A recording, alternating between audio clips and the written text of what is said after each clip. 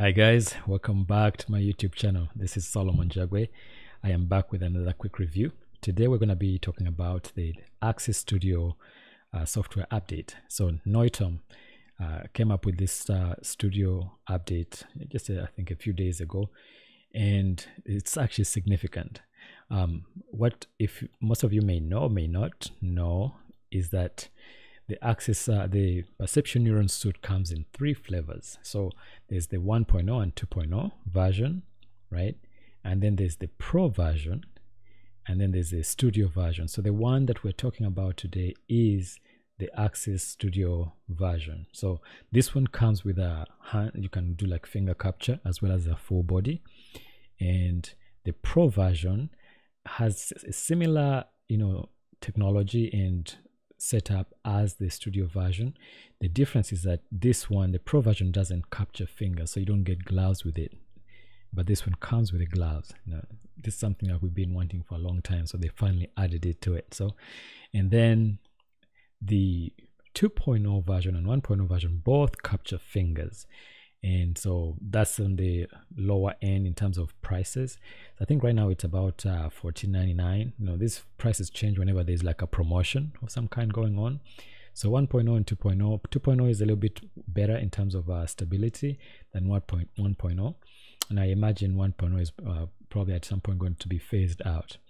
So if you're entry level, 1.0 is a good way to start, and then 2.0 is something that you can definitely, I think it's about the same price now. I don't know if I've seen some places where people are selling their 1.0 for maybe half of the price, but I do recommend the 2.0 if you're starting out and you're on a budget. Yeah. Okay, so back to the Access Studio version, and let me bring it up. So this is the new version, and if you are new to Perception Neuron, you might not even notice the changes, right? And the interface is it's about the same, but there are some back-end changes that they've done, and you're gonna see that in the data that we test today.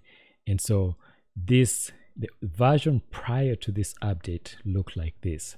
The skeleton looks different, and you can actually see the differences here in the waist area and also in the chest area. That's how you're able to know if you have the most recent update that has the data that I'm going to show you, or if you have the previous version. So this is the version before this version that you see on the left hand side, and there's a reason why I'm bringing this up, because I've been using the Perception Neuron Suite for a while now, and I've kept up with the updates, and I know the differences when the data is getting better and better. So here in this version, so the one that I just showed you, this one, yeah, the data in that version looked like this. So for example, the cartwheel, right? If we play it back, and I'm gonna track it. So as the character or the representational skeleton here is moving, there was an issue with, and I can slide it back to where, like around here. So when the hands came in contact with the ground, yeah, do you see that? So that's supposed to be on the ground, just like when you do a cartwheel in real life, your hands are supposed to be on the ground.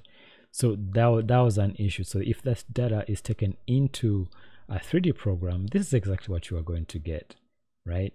So it looks like the hand is not even on the ground at all.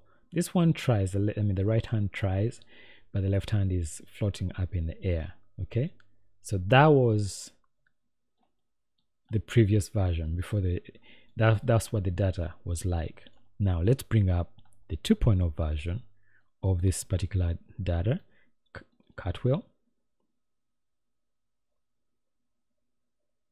All right, so this is the new update. Now you're gonna see the difference. Let's play back and make sure we track the character. Big difference. Did you see that, guys? All right, let me back up. Let's go to where the hands are touching the ground, right there. So if I zoom in, the hands are now touching the ground just like you would expect, correct? And so this is what this is the improvement that you're gonna get when you use the new Access Studio update. This is why this is a major update when it comes to correct data and stability and accuracy. So let me rewind and play it back. Cartwheel. There we go. So when I was younger, in my teenage years, I suppose in my 20s, I could do a cartwheel really well. But now that I'm a little bit older, graying a little bit, I try to do a cartwheel and I hear things creaking. So if you have a really good like motion capture actor that can do flips, you can do somersaults, you're gonna be you should expect much better data in the Access Studio update than what we had before. So Noitom, thank you guys for this awesome update.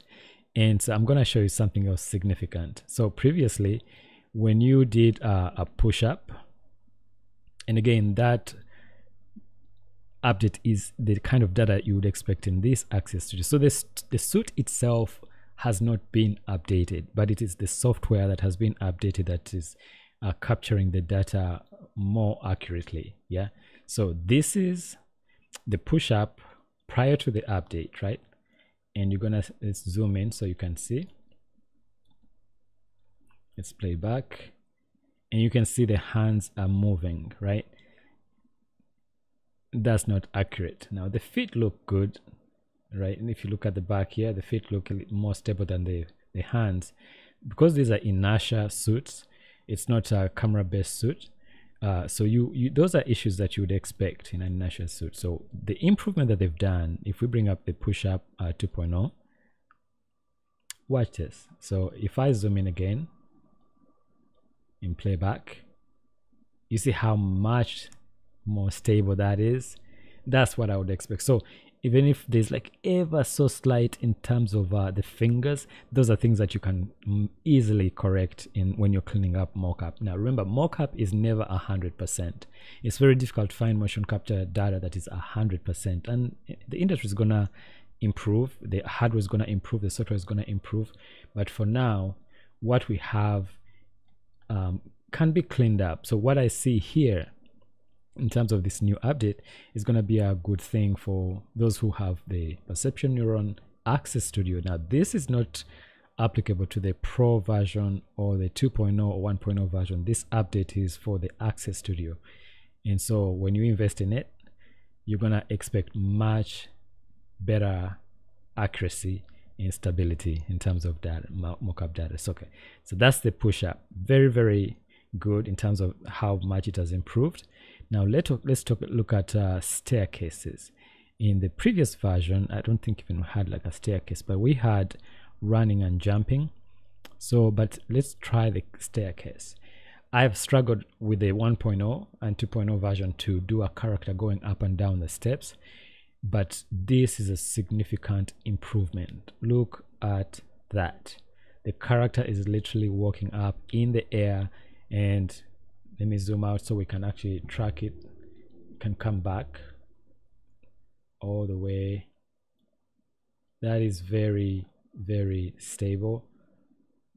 And let's see, so previously when he came back, when the character would come back all the way to the ground, the feet would penetrate the ground plane. So let's see what happens. Very good. So the character is back to the same plane that you would expect, right? And that is the improvement that they've done, which is very significant. So you're able to capture the fingers as well as the full body mocap data, motion capture performance of the actor, and the ability to go up and down the steps. So what this translates to, so if a character were to go up into a plane, for example, if they are going to like a cargo, airship or something like that, this is what you want. You want to be able to capture that performance by the actor so that you can record this and apply it to your character. Or if they're getting into a car, a vehicle, right? If they're going into the house, if they're coming out of a house, if they're jumping out of a window and landing, that's what this update means. So I am very happy to see that this has been addressed. And again, just to remind you, this is Access Studio. It's not the 2.0 version. It's not a 1.0 version. And I've yet to check the Pro version to see if the improvement is there as well. When I check it, I'll be able to do a quick review. But this is very, very significant. So let me bring up fencing, right? So this is another significant addition.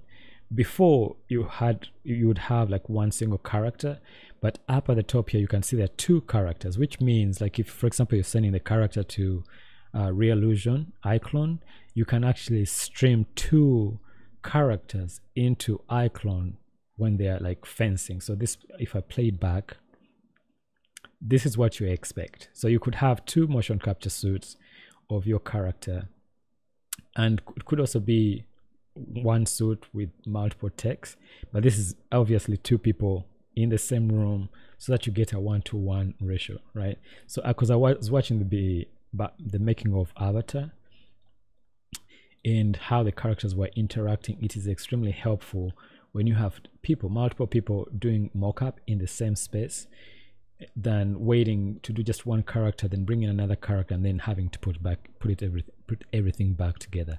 So this is very, very significant, very good, very helpful, and the stability of the data is awesome. Thank you, Noitum.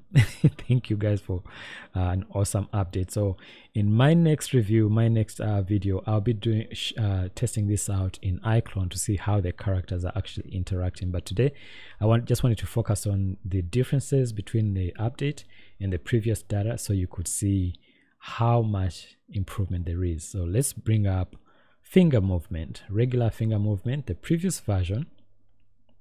Again, it's coming from this. That's the previous version. This is what the data looked like before. Let's play back. Yeah, so let's look at the fingers.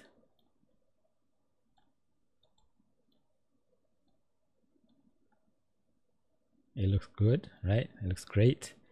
And the feet look very stable. I always want to zoom in as close as possible to see if there's any sliding of the feet, and this looks pretty stable. Yeah, right. And that's before the update.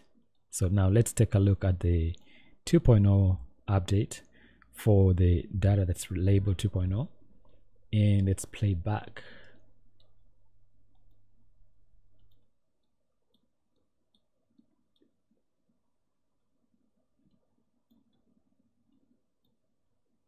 And certainly there is improvement.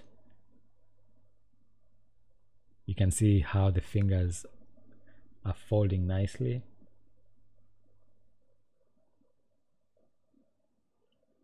Yeah, and let's look at the feet.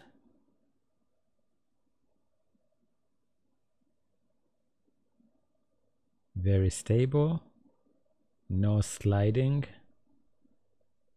Very good. So guys, if you have an Access Studio suite, make sure you update your software to the new version, the firmware update.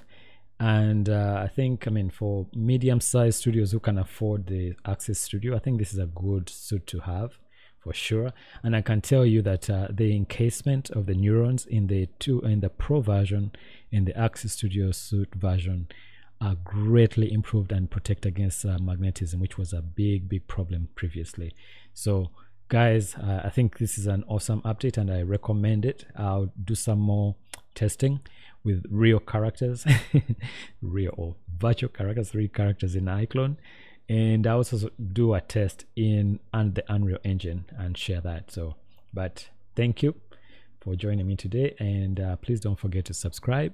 Spare a minute to subscribe and hit that notification bell so that you can be alerted when I post a new video on my next review. Thank you so much, and kindly support this video by clicking like. And if you have an Access Studio suite, I would love to hear from you. Please share your comments, questions. I'll do my best to answer them. Thank you very much.